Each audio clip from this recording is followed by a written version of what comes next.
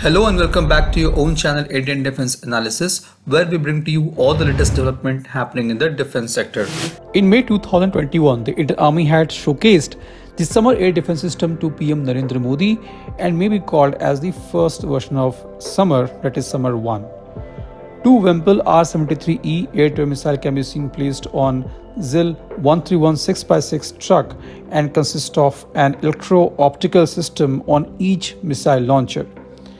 Now, during the Defence Expo 2022, we could see the same Samar-I but mounted on Ashok Leyland Stallion 4x4 truck.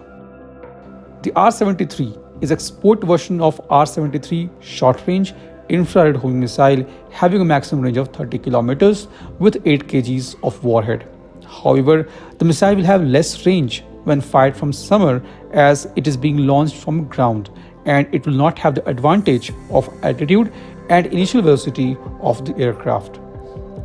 The Samar-I missile, which is R-73, is reported to have a range between 10 to 12 kilometers and have been found quite effective against slow and low moving aerial targets. The Indian Air Force has also showcased its own version of Samar during Defence Expo 2022, which can be called as Samar-II. The Indian Air Force model has been developed by Indian Air Force 7 Base Repair Depot and 11 Base Repair Depot in partnership with private firm Simran Flowtech Industries. The air defense system has been developed using Russian Vympel R-73E air-to-air missile with thermal guidance. The Samar-II air defense is mounted on 8x8 Tatra 815 truck that contains two missiles, one on each launcher. The missile system can be easily hidden under the foldable roof of the truck. However, this concept is not new. Yemeni rebel group has also used R-27ET as surface-to-air missile defense system. In March 2018, it was reported that a Royal Saudi Arabian Air Force F-15 fighter jet was intercepted by a surface-to-air missile while flying over the northern Yemen on 21st March. Ansar Allah from Yemen rebel group claimed to hit a coalition aircraft over Sada with an surface-to-air missile on the same day. He supported the claim by releasing video footage where an R-27T air-to-air missile can be seen launched from a ground launcher and apparently hitting an aircraft that was then seen trailing a plume but not crashing.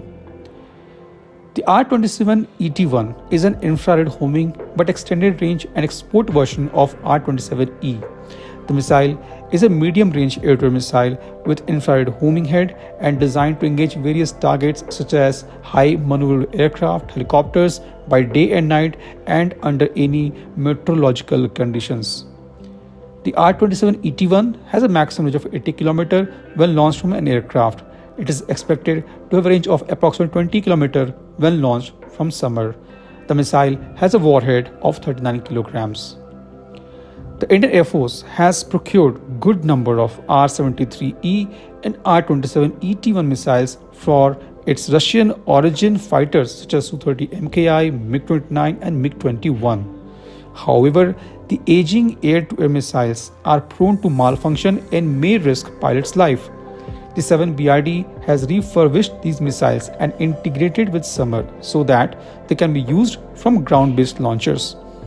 The low-cost refurbishment has given the missile a new life, which are near end to their shelf life and also negates the possibility of hazard related to the missile.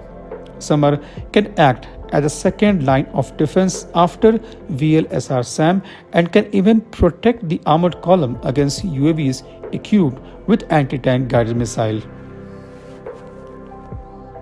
This was today's update. Please let us know your views on this in comment section.